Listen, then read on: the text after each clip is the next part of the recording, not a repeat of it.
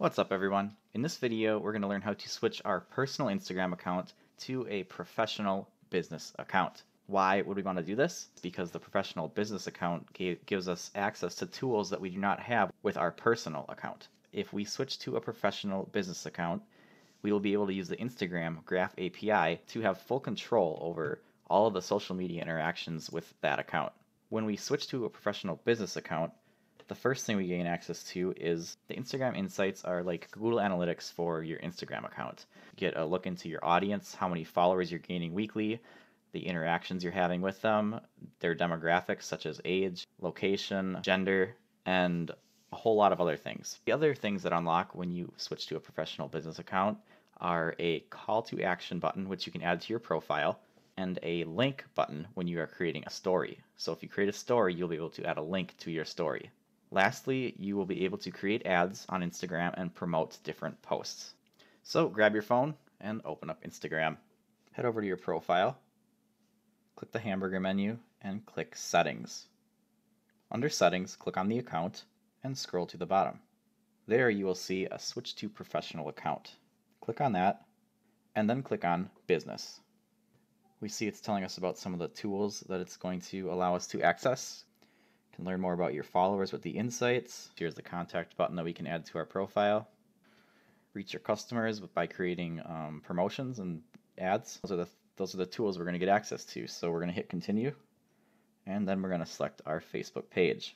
Now, if we're trying to use the Instagram Graph API, we do need to connect this to a page that we are the admin of. I'm going to select my page and click Next. Now it's asking us to review our contact information. This is the information that will show up if you wish to use it, but I'm going to click Don't Use My Contact Info. And that's it. We're done.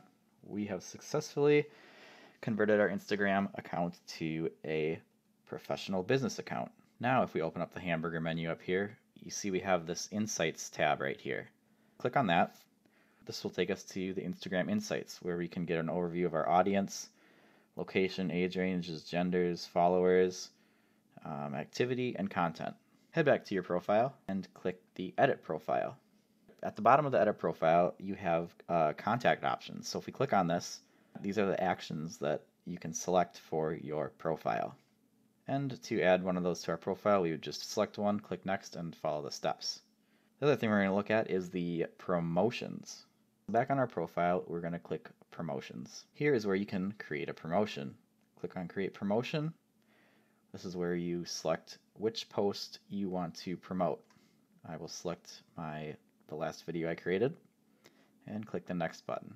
Then you get to select where you want to send the people when they click on it. I'm going to send them to my website. Click Next. Audience. You can either set it up or set it to automatic. We will leave it on automatic and go to the next page.